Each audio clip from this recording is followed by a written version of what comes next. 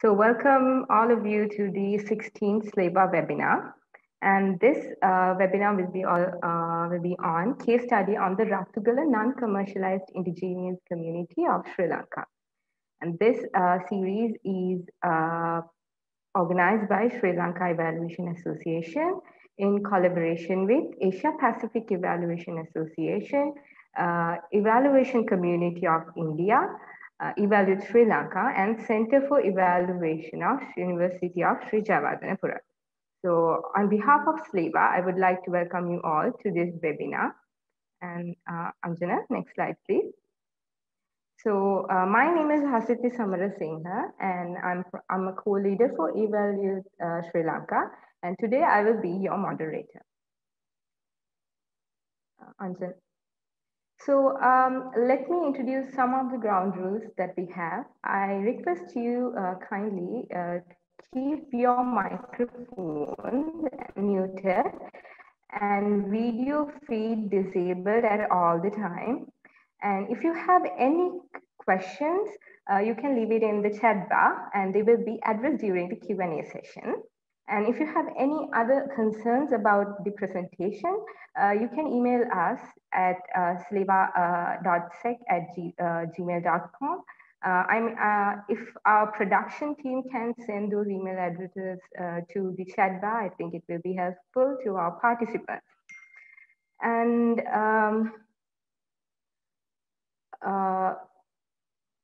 Anjana, you have to go back to can you please? Yes. So I would like to welcome Mr. Serge Eric to give opening remarks. And Mr. Serge Eric is a credentialed evaluator, visiting professor, and international consultant. He is the co-chair of the EvalIndigenous Network, former president of the African Evaluation Association, and founder and executive director of the Cameroon Center Evaluation and Development. He has more than 18 years of experience in research and evaluation of working with government entities, foreign affairs donors such as Global Affairs Canada and Danish Foreign Affairs, EU, and USA. Further, he has experience with community-based organizations, including NGOs, civil society organizations in Africa, and UN agencies, including UNICEF, ILO, UNDP, UN Women, WFP, UNESCO, FAO, and IFP. Mr. Serge Eric, the floor is yours. Thank you so much, Ashika. Very impressive. Good morning or good afternoon, everyone, depending to where you are in the world. Bonjour et bonsoir tout le monde. This is in French.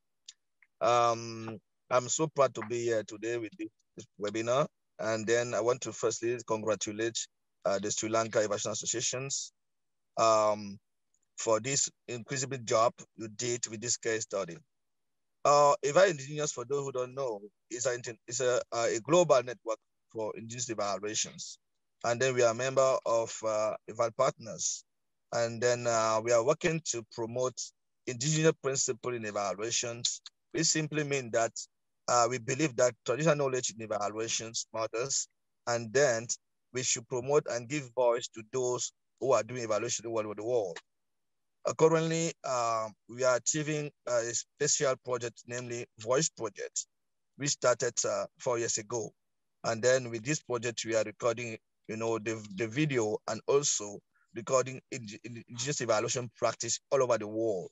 So we are covering North America, Africa, Latin America, Asia, and then we are now looking to get colleagues from the Europes. Moreover, and then we are working toward to support, in local networks.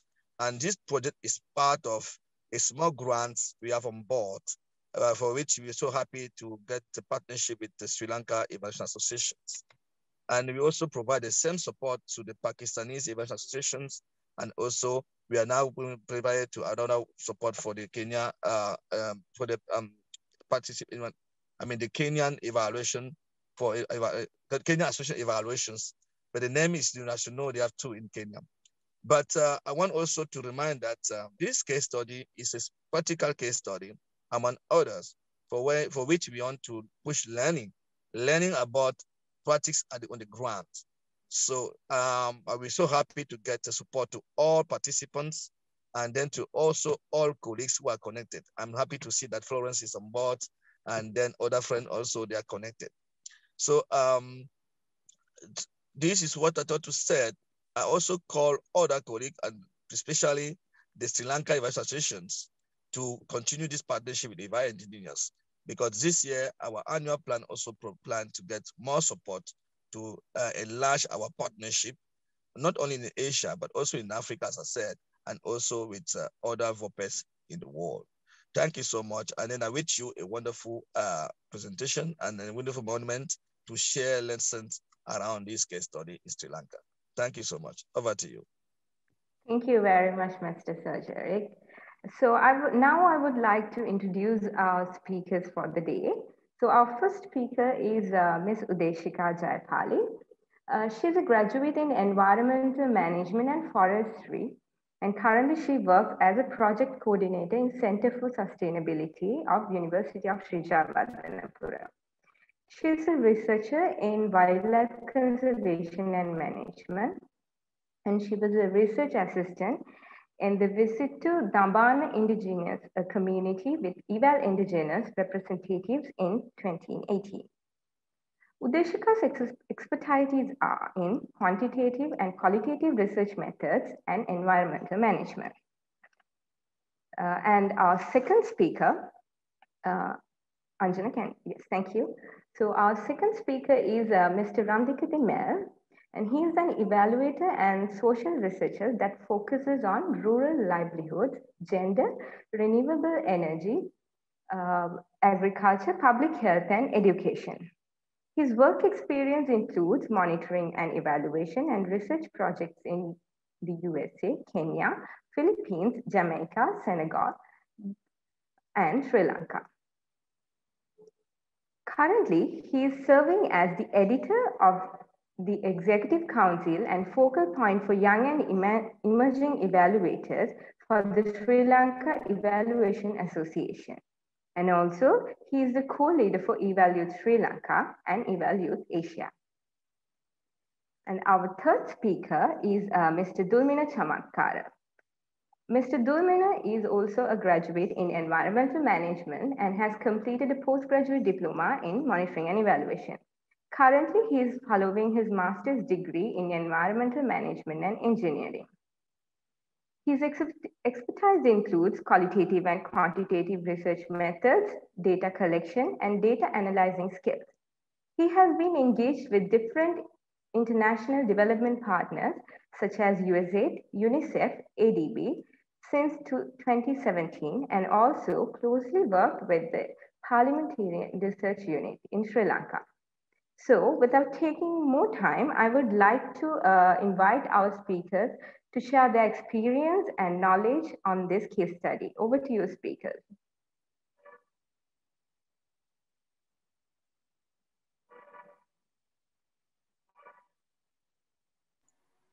Thank you, Hasithi. Yes, can everyone see my screen? Yes, we can. Okay. Yes, Chamathkar, you can put in slideshow move. Slideshow. I think it's in slideshow mode. Yes, yes, it is. Yeah. You can start. Thank you. Yeah. So good morning, good evening, good morning, and good afternoon for everyone. Yes, I have been to 16 previous SLEvA webinar, and this time it's going to be somewhat different from the previous webinars, because this time we are going to speak about the practical project that did from SLEvA, EvalIndigenous project team, young team, regarding the RATHUGALA non-commercialized indigenous community. So here we are going to discuss about the key findings that we gained from the study, and before that the research methodology that we used and the background, and also the evaluation practices used by the indigenous communities in Sri Lanka, focusing on RATHUGALA community. So as mentioned so this is the outline for today that we are going to speak about. And as Mr. Eric mentioned, they visited Dambana, the capital of indigenous communities of Sri Lanka, in 2018, parallel to the Eval Colombo 2018 Global Conference. And they observed the current situation, the challenges and cultural practices that of the indigenous community in Dambana, and met Uruwarige Vanilatho, the head of the all the indigenous communities in Sri Lanka. So then they could bring him to Eval Kalam 2018 Global Conference representing the indigenous communities all over the world.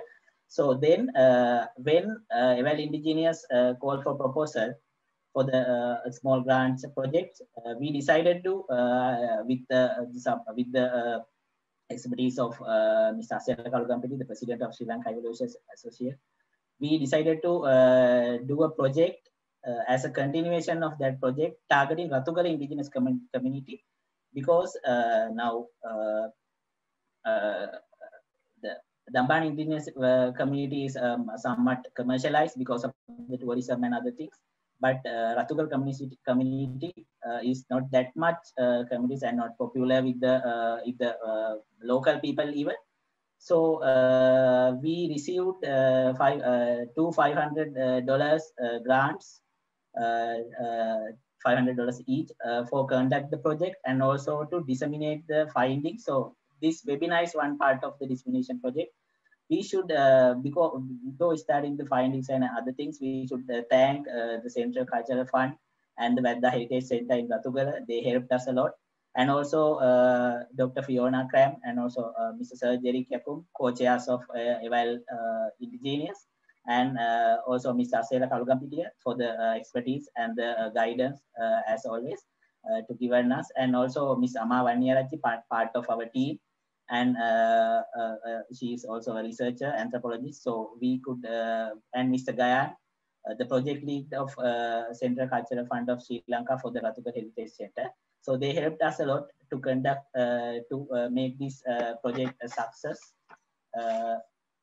And when comes to indigenous community in Sri Lanka, so it according to the documentations, ancient documents, especially Mahavansa, it identifies that Vedda community, we call indigenous community in Sri Lanka as Vedda community. They are indigenous people, are descendants from King Vijaya, who migrated here from India around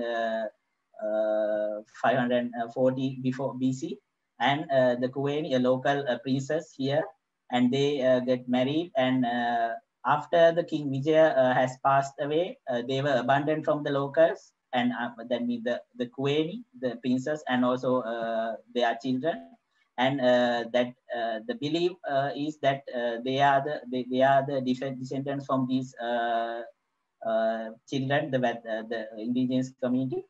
So so because of that, they called as forest dwellers also. And they are scattered around eastern, Uva, and north central provinces. So there are like 5 villages. Rathugala is one of the non-popular one. Damban is the capital of the Veddas. Now it considers as the capital, and Uruwarige Vanilatho, the head of the all communities, lives there.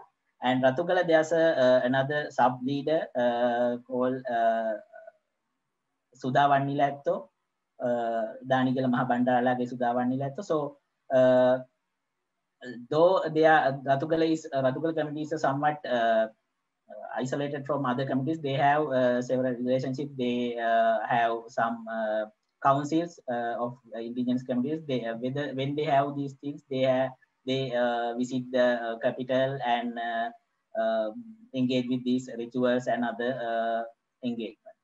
So when it comes to these are the locations. Actually, the Dambana is located in the Damban Badulla district, and also and Rathugal indigenous in Sri Lanka, and Rathugal indigenous communities located in the Moderator district of Sri Lanka. Both belongs to Uva province in the Sri Lanka, middle of the country. And when it comes to Rathugal indigenous community, there are two tribes. I mean, now they used two surnames, Danigala Mahabandaralage and Talabandaralage, that they used to live in the Danigala hill, around the hill, and also at the plain beside the hill. Now, because of the construction of the large tank, Senana Samudra, they were migrated to the Rathugala area. Now, both the tribes are living together in that area. And as per the government records, and also we had some discussions with the government officials, some of the officers, as they are detailed data information, there are around 260 indigenous people in the Rathugala area, and from them 26 are pure indigenous families, and there are 28 mixed families that they have married people from the Sinhala and Tamil communities around, and also when they went to their jobs, and likewise. Anyway, now they have 258 indigenous people living that area. So when it comes to the purpose of this study, actually we designed this project to do a comparison between the commercialization and non-commercialization of indigenous communities. We had details about, still have details about Dambana village from the report, and also most of the findings from other researchers. The Dambana report done by Sir Jerick and Mr. John Joe in 2018, parallel to Eval Colombo conference. And here we focused on Rathugala community, that unpopular community. Dambana, as per the records, Dambana is highly commercialized because it's somewhat popular tourist destination in the country, local as well as foreign tourists.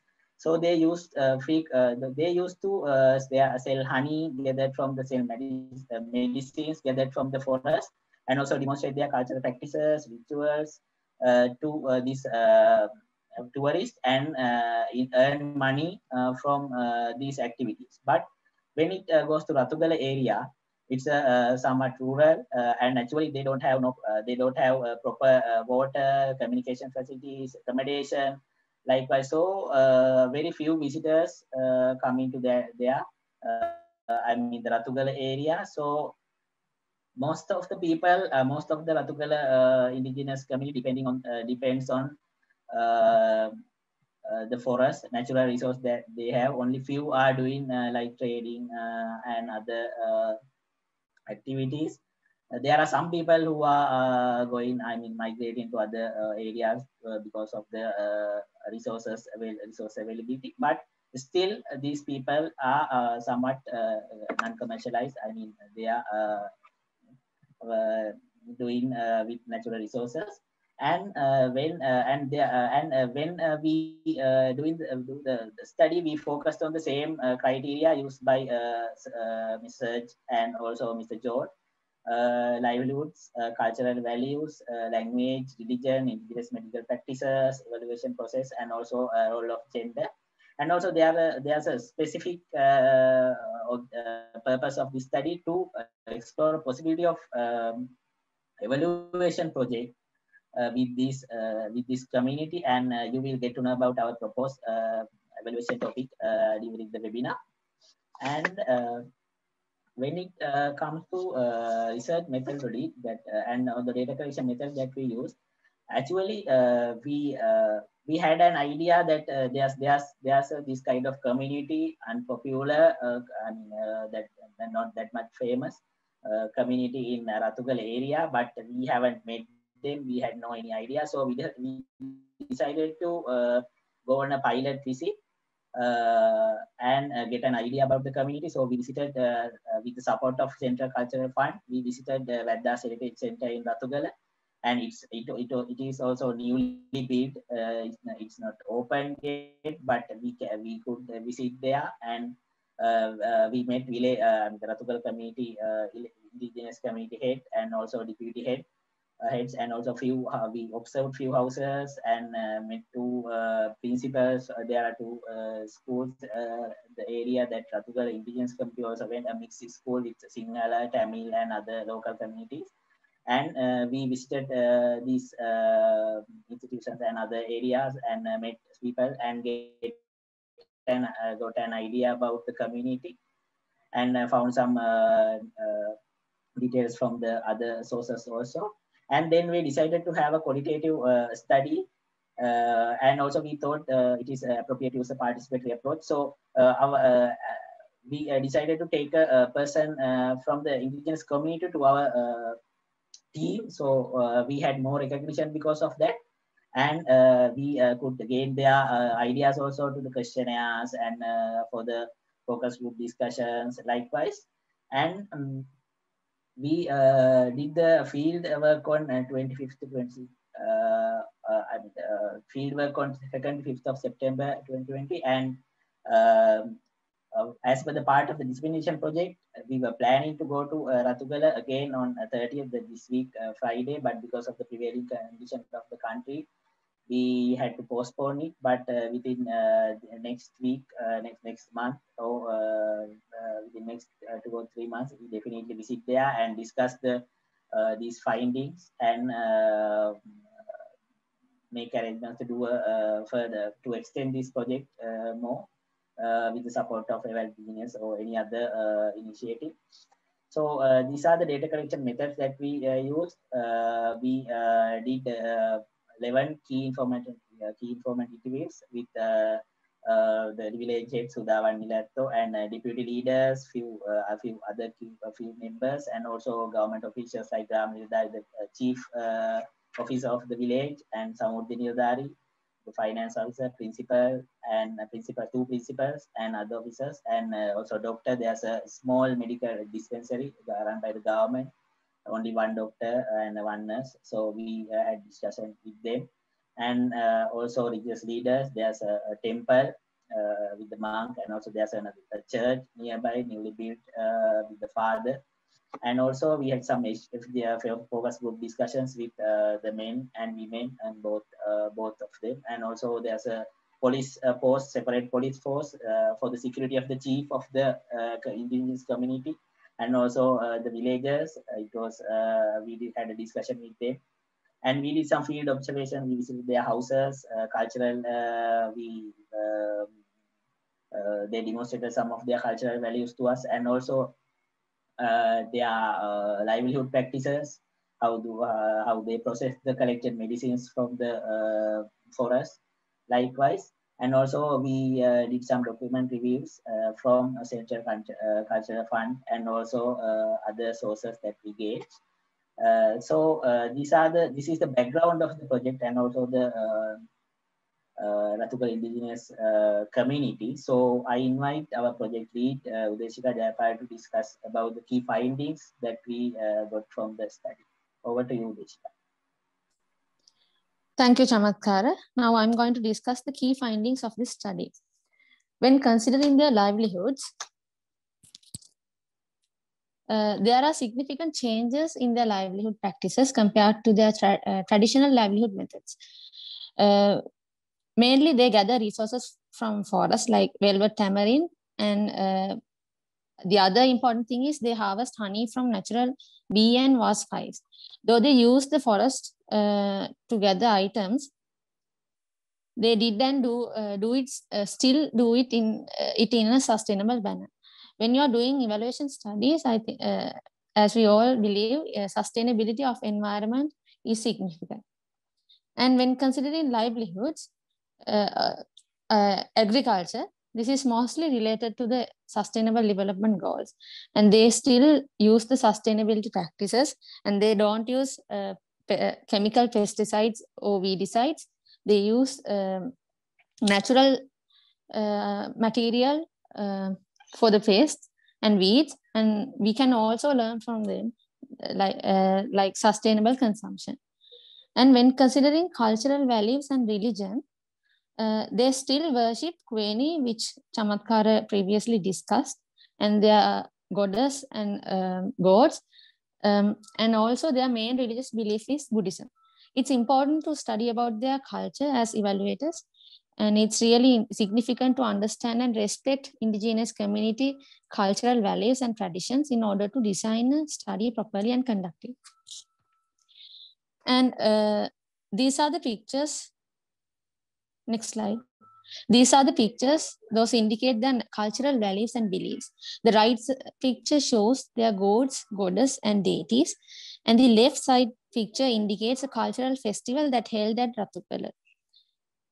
When considering the indigenous language, Vedda language, which is the indigenous language, is spoken less at Rathugala when compared to Dambana. And still some use mixed words with Sinhala language. And it's important to have someone from their community to interpret their answers. And in our team, we had a community representative, and he translated our questions to them, and even he interpreted their answers to us. And there are both advantages and disadvantages of mixing these two languages, which are indigenous language, Vedda language, and Sinhala language. As an advantage of speaking Sinhala, they can easily access to public services like health and education. And also as a disadvantage of of not using their indigenous language, the Vedda language becomes extinct. And when considering their indigenous medicine, they still use their traditional medical practices for fever, colds, fractures, and wounds. And in terms of sustainable development, side effects from these natural materials are negligible, and they don't use any synthetic material. Most of their food have medical values. And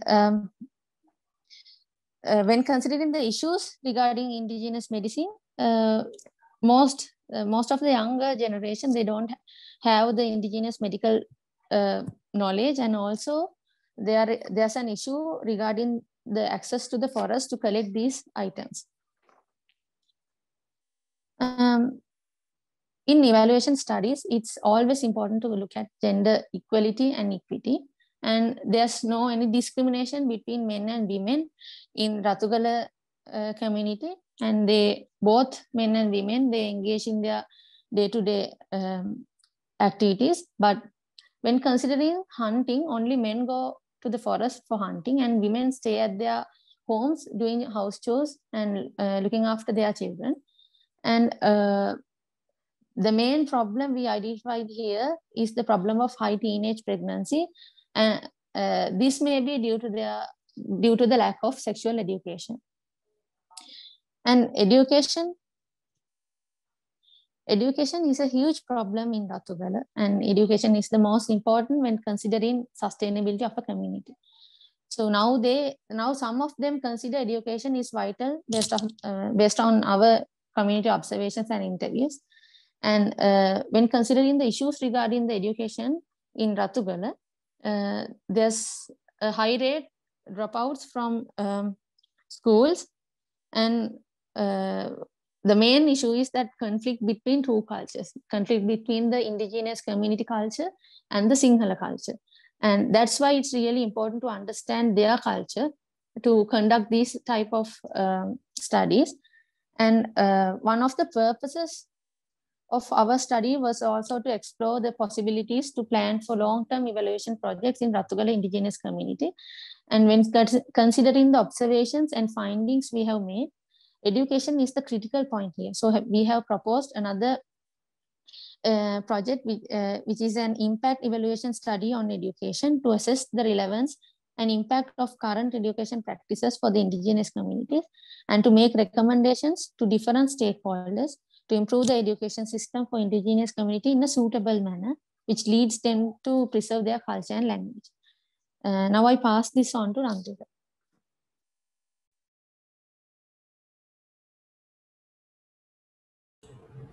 Thank you, Udeshika. I will share my screen. Chamathkara,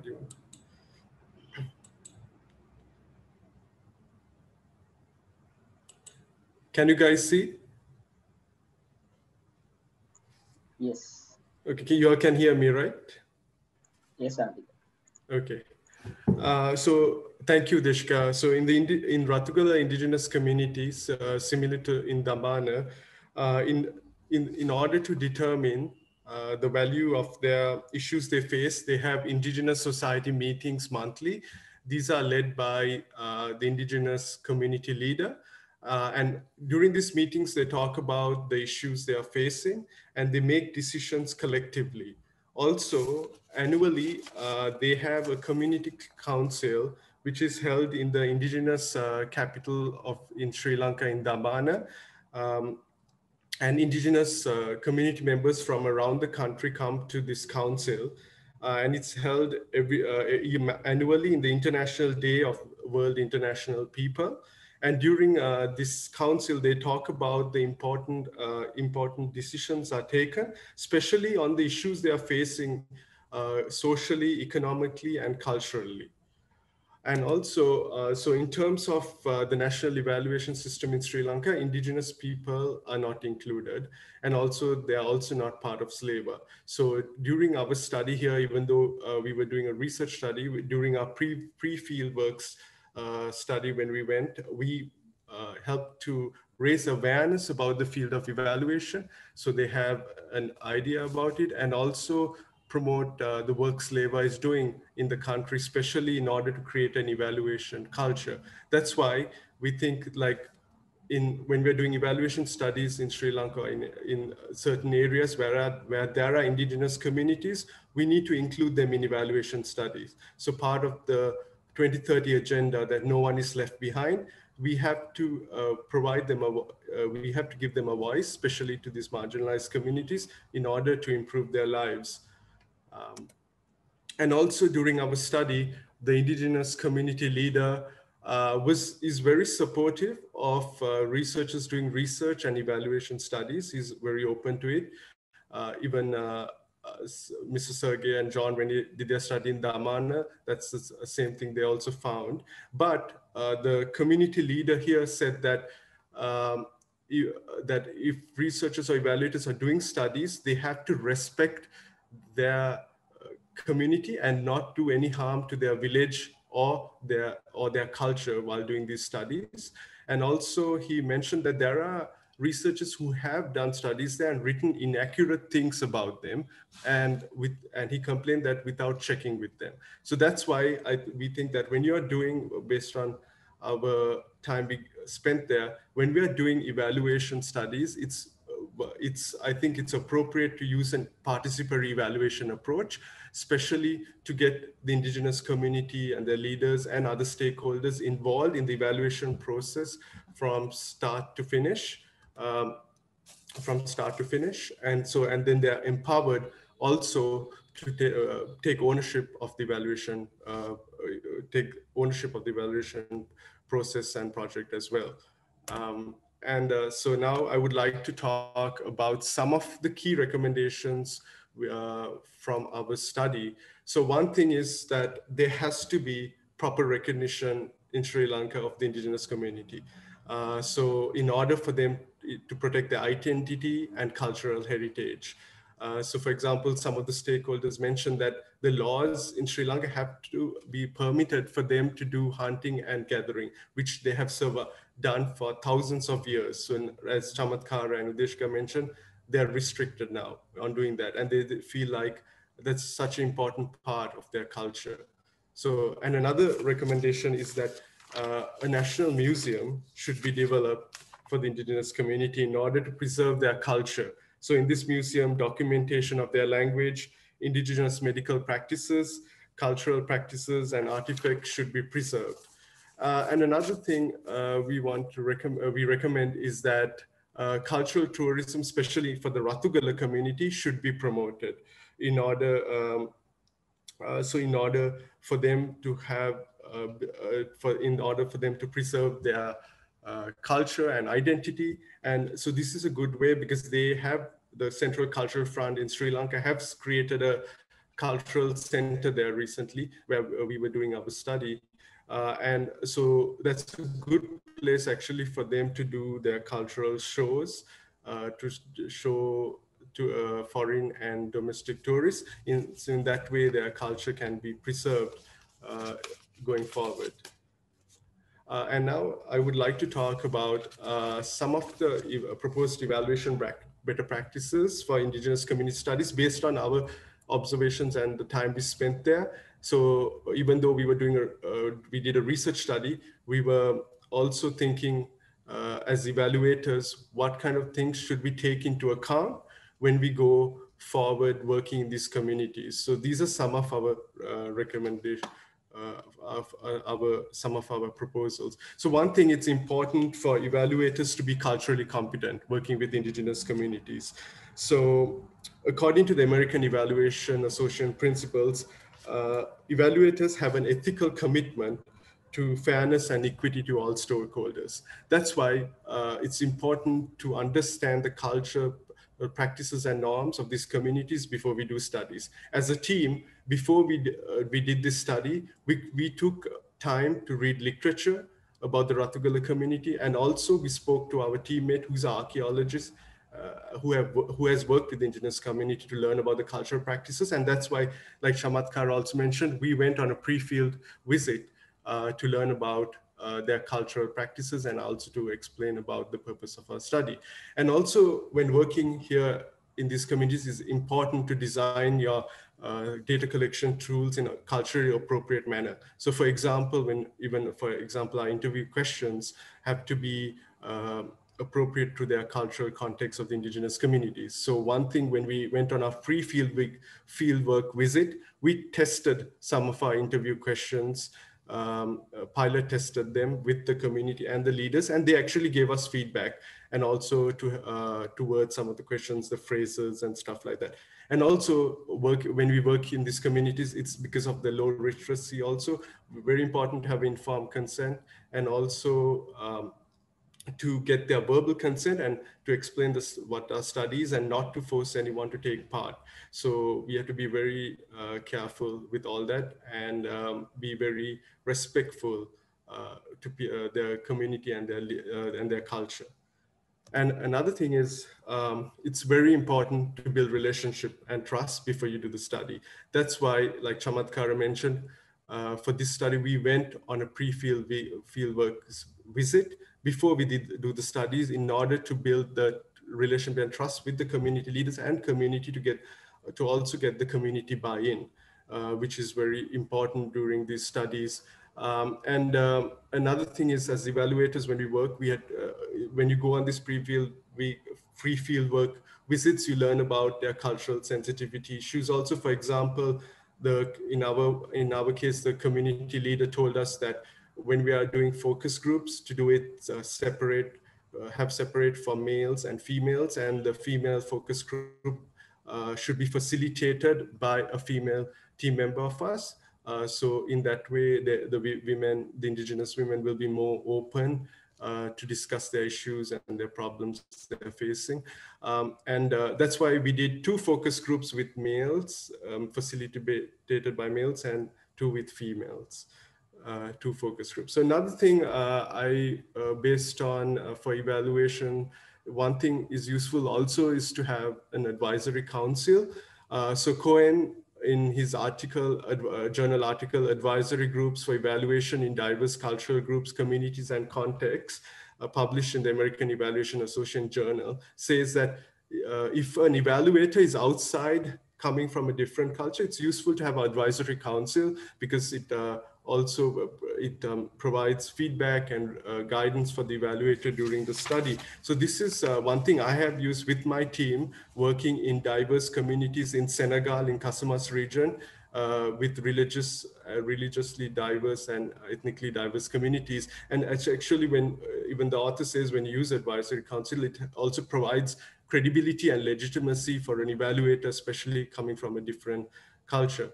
And so he recommends that when you do these studies, to have about evaluation studies in advisory council, to have about 5 to 7 members. So when you work indigenous community, it's important to, when you're having advisory council, to have the indigenous community leader, indigenous community members, local government officials, and project staff to provide the advice and feedback during the evaluation process.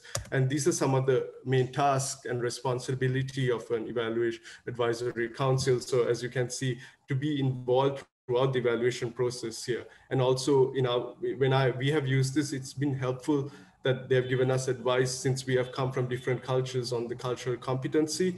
And but one thing when using advisory council, it takes a lot of resources sometimes, and it's time consuming, but it's a good way to keep all your stakeholders engaged in the project and get them involved throughout the process.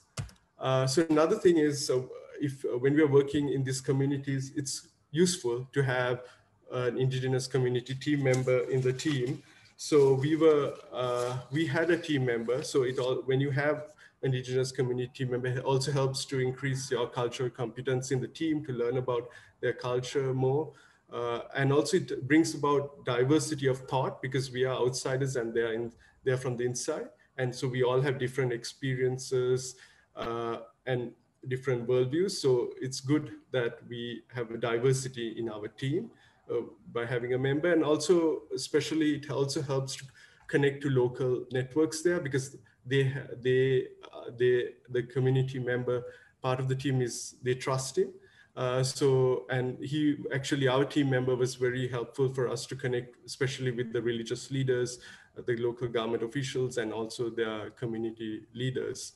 And also, most important, it helps to build their evaluation capacity and knowledge. So there's hardly any indigenous people, I think, in Sri Lanka involved in the evaluation field. So this is a good way when we do studies to get them also involved, because according to UN Article 18 on the rights of indigenous people, they have the right for decision making. So EvalIndigenous also is focused on that to help build their evaluation capacity. And another thing I would like to talk about, it's important to disseminate the findings. So like I mentioned earlier, there were certain researchers who have come and written inaccurate things about them. So that's why when we do the studies, it's always important to go and have a dissemination workshop. So in order to make sure the findings are not misinterpreted and offensive to their culture. So actually, like Chamathkara said, we were supposed to go on Thursday, but now the COVID situation has got bad in Sri Lanka, so we'll have to go at a later time. And finally, it's important here, especially here in Sri Lanka, that we build evaluation capacities with evaluators working with indigenous communities, because we have a lack of it here right now. So I think SLEvA can take the lead, like it has done other capacity building workshops, to help to build the capacity of young evaluators who are interested working in indigenous communities. So in that way, we help to bring their voice and help improve their lives. Thank you. Okay. Thank you very much. And that was indeed an insightful and very informative presentation. So I should say that, like, personally, as an YE and especially as a Sri Lankan, I got to know very interesting facts on livelihood of Sri Lankan indigenous community, as well as their socio-cultural aspect. And I definitely believe that the proposed evaluation better practices will guide the future indigenous community studies in an effective and efficient manner. So now it's time for our Q&A session. As I said before, you can leave your questions in the chat box so that our presenters can answer them. Here we have few questions actually. Ms. Florence wants to know, what is the notion of non-commercialized community? What exactly does this mean? Can any one of our speakers answer to this? Yeah, Chamathkara, can you please explain that? Yes, actually when we designed this project, as I mentioned, we focus about two indigenous communities, Dulmina, which was explored by Mr. Jayapali and also Mr. John in 2018, and also a Rathugala community that we went there and did this study. By commercialization, we meant about their livelihood practices mostly, because now actually the Dambana community is getting more facilities, more resources from the government and other side, because the head is the capital is the Dambana, and also there are the head of the all the villages is living there, Uruwarige Vanilatto, and they have more recognition, and always and he's recognized as one of the leader of in the political leader and also leader in the country. So they always get more attention from the government and also from the other communities and other villages, other donors and other any other community, even in the local and other forests. But so they have they do most of their things to gain some income from these initiatives. Mostly they sell their the collected honey, and also they are not doing that much agricultural practices. They demonstrate their cultural practices like Kirikorahanatuma and other cultural practices to the visitors for money. But when it comes to the Rathugala village, they have not that much commercialized practices. They consume what they gather from the forest. Their houses are not that much built. They are not that much improved. So they are still rural, and so we focus this criteria when propose this word, commercialized and non-commercialized. So that's why we use this term, commercialization and non-commercialized. These words. I think it explains. Randika, if you have anything, you can add. Okay, I think that gives a complete answer for Ms. Florence. And there is like few questions regarding these families, the status of pure and mixed on the families, these indigenous families. I'll combine two of these, and not this one, maybe Ms. Udeshika can answer this question. So Ms. Dora is asking, is there a social hierarchy between pure and mixed indigenous families? And how is this played out in day-to-day interactions activities?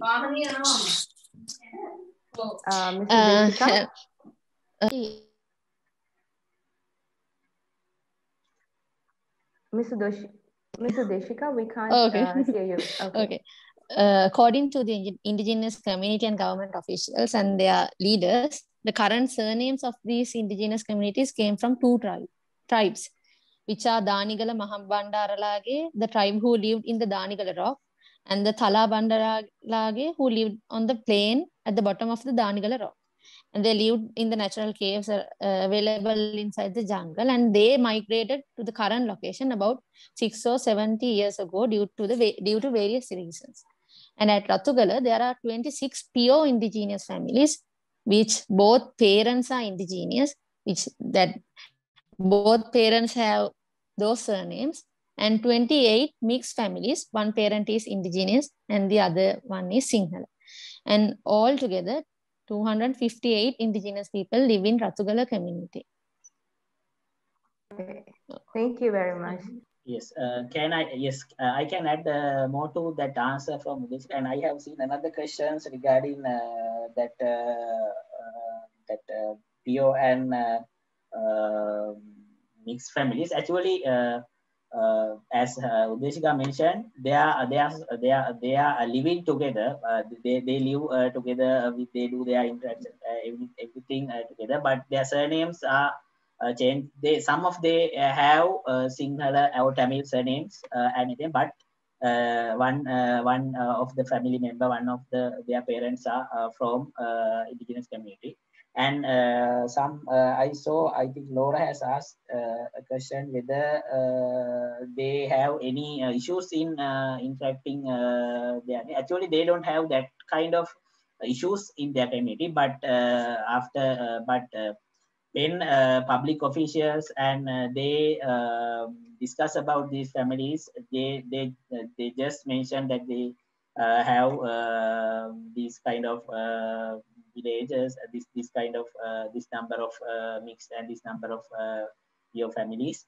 But we couldn't identify that any conflict between these two or any neglections likewise within these communities. Thank you very much.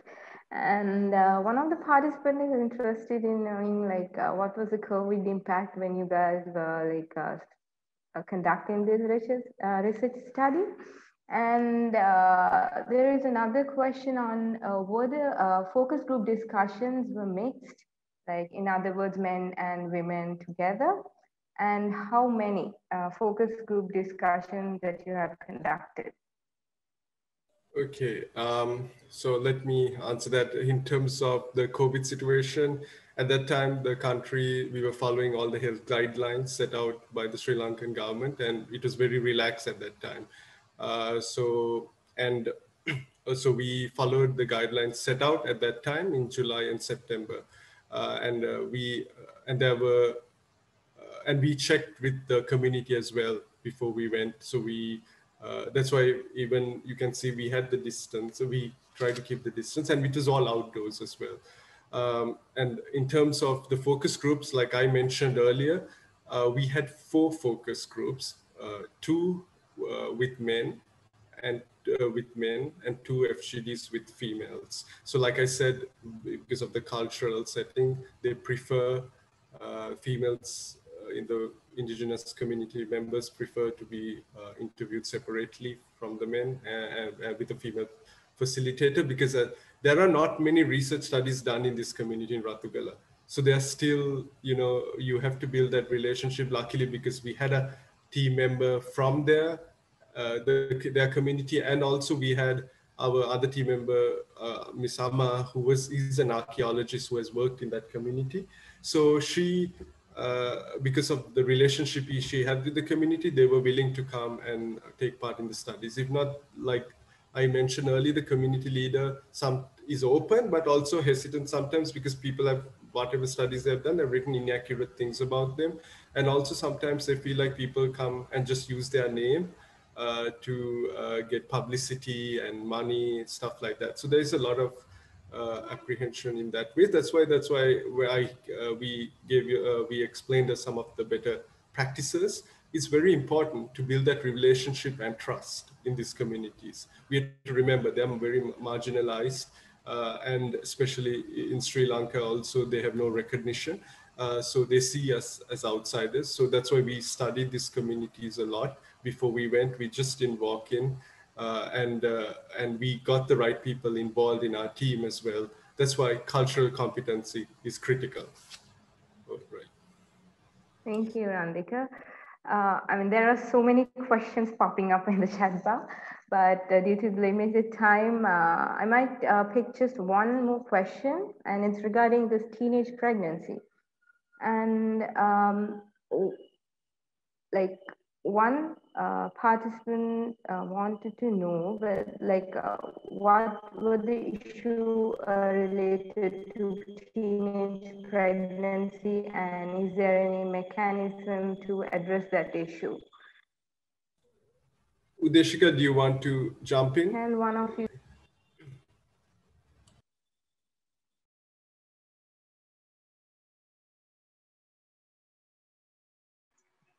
Maybe I can answer for the question, Randika, if there's anything you can add. Yes, actually, we interviewed the doctor, the medical doctor of the area. Only one doctor is available for like this indigenous village is located beside the forest. And the nearest hospital, they have to go like 35 kilometers. It's a long distance compared to the transportation facilities, availability of transportation facilities and other things. So as per the medical doctor in the area, he mentioned that there are several teenage pregnancy incidents that he has addressed and also directed to the main hospital. Even these girls don't have enough money to go to the nearest hospital to proper these arrangements for the pregnancy, likewise for the clinics and any other thing. And also it was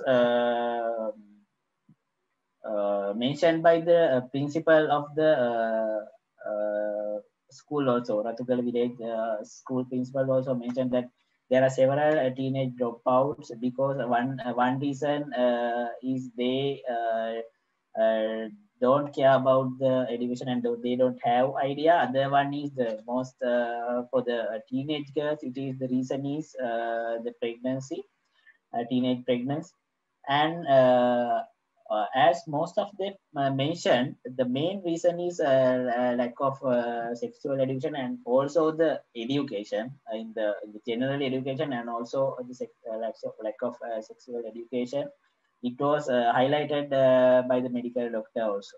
Randika, if you have anything, you can add.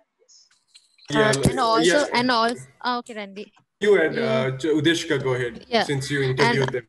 Yeah, and also in the FGDs where we can interviewed the women, and many of them had their children in the ages of like 15 to 18, and they mentioned that they didn't have enough money to continue their schooling, and they had to marry and have children, and also they don't like to do contraception. LRTs and actually they don't have enough sexual education as they answered. One more thing I'll add since time is running up. One thing is because of the lack of education, so there is a high teenage pregnancy, they drop out. That's why in our paper we had recommended that special focus has to be to make sure that these girls and even the males stay on in school because they all drop out after in secondary education before they finish secondary education that they complete. So even speaking to the stakeholders there has to be a collaborative effort from all the key stakeholders there to work together to ensure that these students stay on in school, and especially like Udeshika mentioned, they lack the resources and also their parents have not gone to school. So because of that, they lack role models as well. Okay, thank you. Thank you to all the speakers. And I mean, there are a lot of questions regarding education and more questions on FD focus group discussions. Maybe if we like our production team can put our email addresses in the chat bar, our speakers can write to these questions. And now I would like to invite Mr. Anjana Vedage to give the closing remarks. Anjana, over to you. Can you hear me today? Yes. Yeah, thank you. Yeah, it was a very informative webinar, I should say. We learned so much about the Sri Lankan indigenous community, and we got to know about the beauty and the culture and the traditions of Sri Lankan indigenous community, and also the difficulties they face. So I would like to especially thank the SLEvA EvalIndigenous team, the team leader Udeshika, Randika, Chamathkara, and all the other team members who helped the research here, and also the Rathugala indigenous community members who helped this research, and also the SLEvA board and the SLEvA who helped this wonderful research. And then I would like to thank our wonderful moderator, Hasithi Samarasinghe, for moderating this event very well, and we were able to finish it on time. And at last, again, I would like to thank SLEvA and especially EvalIndigenous for giving us this great opportunity to do this research, and Asia Pacific Evaluation Association, Center for Evaluation, and Evaluation Committee of India. And thank you, everyone. And over to you, Hasithi. Thank you very much, Anjana. And so as for the last thing, I would like to invite you for our next webinar on footprint evaluation, which is on how can we embed consideration of environmental sustainability into all evaluations. So don't forget to register for this. And thank you all for your wonderful participation and especially for your active participation. And if you have further inquiries, you can write to our speakers or to SLEvA or Center for Evaluation in Jayapali University. I think the email address is on the flyer. So thanks once again. I hope you guys will stay safe amid this COVID crisis. Thank you.